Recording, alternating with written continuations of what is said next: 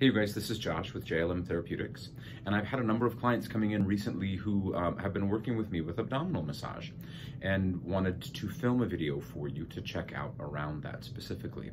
So if I've connected with you in particular and have suggested that you should give this a try, it's for abdominal pain, for cramps during menstruation, for back pain, for pelvic floor dysfunction, for all sorts of stuff, even for not being able to really breathe deep down into your abdomen or pelvis.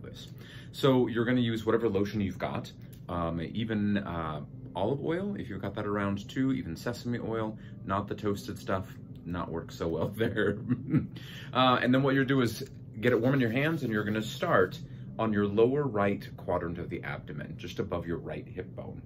And you'll do some little clockwise circles, and then from there you'll move up toward the bottom of the ribs on that right side as well.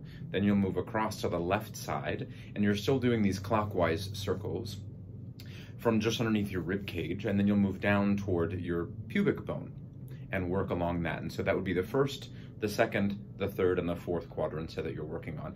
You'll do that 3 times, and then you'll end around your navel doing little clockwise circles there as well. And it's not about deep work at all, it's just about checking in with how your abdomen feels in those 4 different areas as you're working your digestive system, you're working a little bit of your elimination system, you're working a little bit of the reproductive and endocrine systems as well, and just getting some circulation into all of that stuff. And you're working your respiratory system. So by the end, you should feel a lot more relaxed. And then what I'd suggest doing is finding some way to track it. So maybe the next morning, if you're doing this before you're going to bed, you're journaling how you slept.